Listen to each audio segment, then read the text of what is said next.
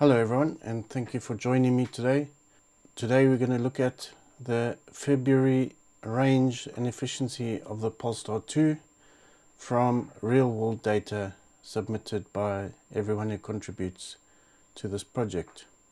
And before we get into the numbers for this month, let me bring you two bits of news coming up.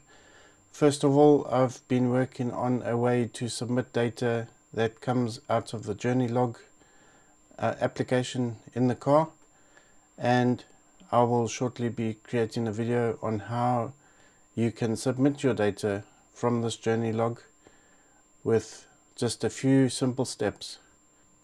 The second video, which is coming up shortly in the next week, is a video of my son driving the Polestar 2 for the first time and his thoughts on what it is like to drive a Polestar 2 compared to his regular wheels.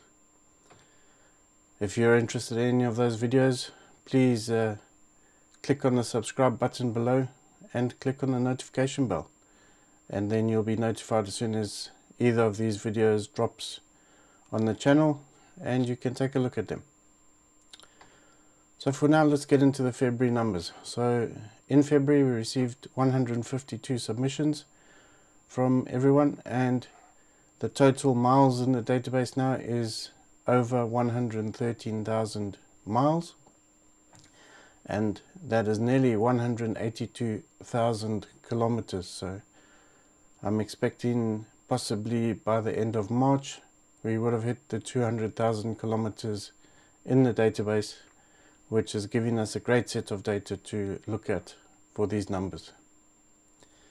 Here's our list of top contributors in February. So as you can see, my name was on the top there. There are quite a number of journeys in February, with Polestar Warrior coming in second place and Lucky coming in third place. Thanks very much for all your submissions. So let's take a look at the range. So this is the consumption data for long-range dual motor cars, and here I've highlighted the February numbers. But before we get into that, let me just explain again for those who are new to this. The numbers along the bottom show you the average consumption for each month of the year. Now this is not for the current year, this is for all years in the database. And since we started collecting data in September, October of 2020, February numbers that you're looking at the bottom, 36.3 kilowatt hours per 100 miles, or 22.6 kilowatt hours per 100 kilometers, is the combined number for both 2021 February and 2022 February. And you can see under there the 229 tells you how many trips were submitted. Then in the top right you see the chart which tells you 32.5 and 20.2. This is the average across all months on all data that's in the system. So this is the average of 32.5 kilowatt hours per 100 miles across all data in the system. Then the chart in the top left shows us by month, going back to when the data started being submitted. And just to remind you, from September until September 2020 until January 21, basically the only person submitting data was myself as I was building the system and testing it. And then from January 21 onwards, so that's now 13 or 14 months, we have data submitted from many different users. So taking a look at February 22, we can see that for the long-range dual motor, the average there was 34 kilowatt hours per 100 miles, or 21.1 kilowatt hours per 100 kilometers. And the box highlighted on the left, to the left of that, is the February 2020 data. Now the numbers don't appear there for every month just because they don't all fit, but you can see there the average in February 2020 was somewhere around just above 40 kilowatt hours per 100 miles for the data that was submitted. So there's quite a big drop from February 2021 until February 2022, but this could just be that in February 2020 there wasn't that much data being submitted. So as these months go by, we'll be able to compare better. But you can see it's come down from January, where it was 35.7 and 22.2. So obviously slightly warmer weather helps with the efficiency of the car. These are the numbers for the long-range dual motor, and we're looking at over 100,000 miles in the system for the long-range dual motor.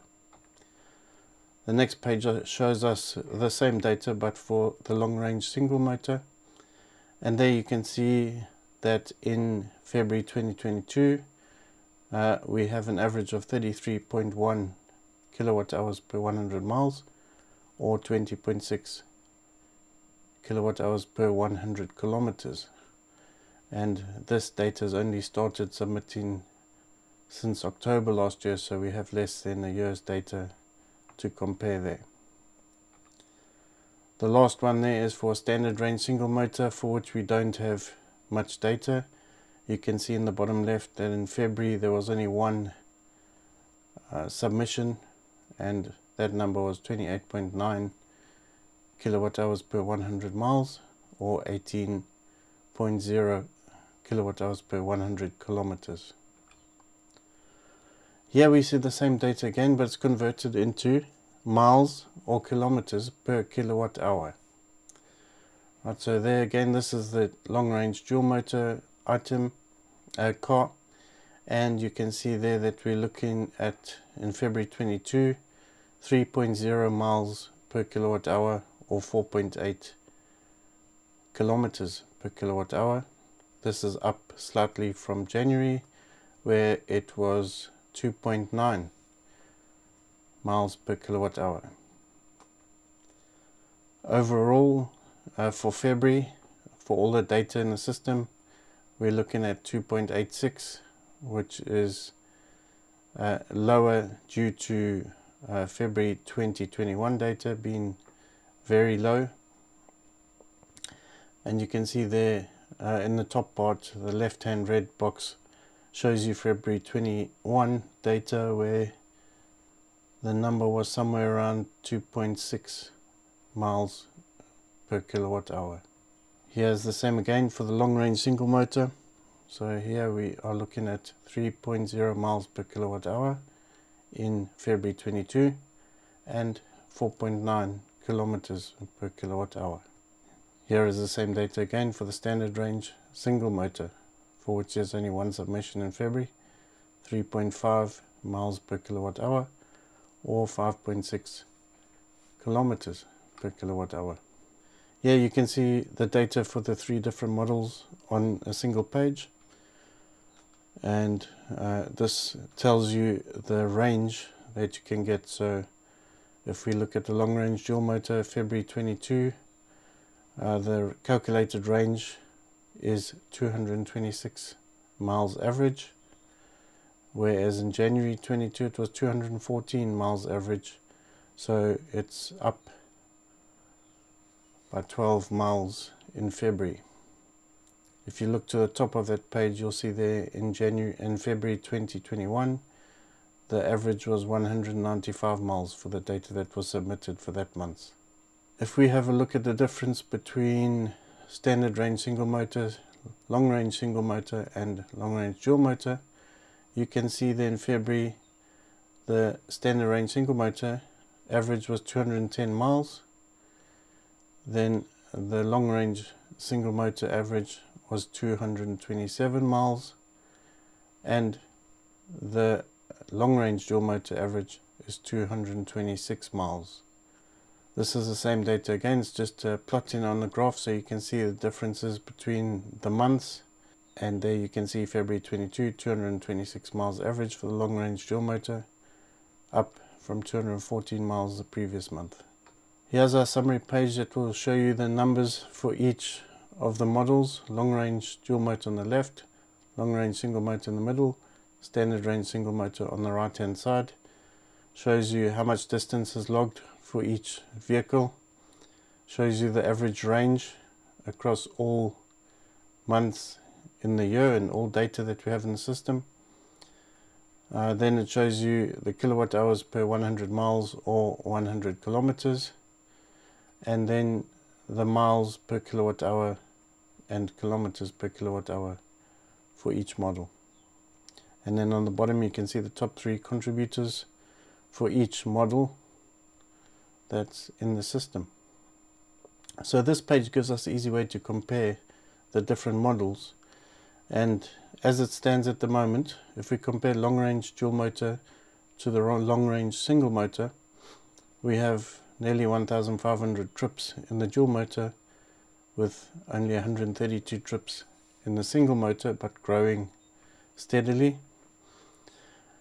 And there, if we have a look at the miles per kilowatt hour, you can see 3.2 for the dual range motor and 3.1 for the single motor, long range single motor. However, the long range single motor data only starts from October 21, when the weather starts getting colder, so we don't have any summer months of data to help with this calculation. Typically I would expect the long range single motor to come out with a higher miles per kilowatt hour, but let's see what happens as we go through the summer and collect more data for this model. Then we will hopefully get a good comparison between these two. If you have a standard range single motor, please submit some data. We only have 5 trips logged so far, 865 miles, and the average range is showing at 215. Don't forget, at the end of the report we have the real world range shown per country. So if you browse through there, every country that has submitted data will have its own page. Here you can see just 3 of them, and there you'll also be able to compare for your country the difference between long range dual motor, long range single motor, or standard range single motor. That's it for this month. Thanks very much for joining. The report is available on the website at polestardriver.com. You can use the same address to submit your data. And just one final reminder of the 2 videos that's hopefully going to drop in the next week. One on how to submit your data using the journey log, and the second is a first drive and thoughts of a young driver driving a Polestar 2. That's it from me. Thank you very much for joining me, and I hope to see you again next month.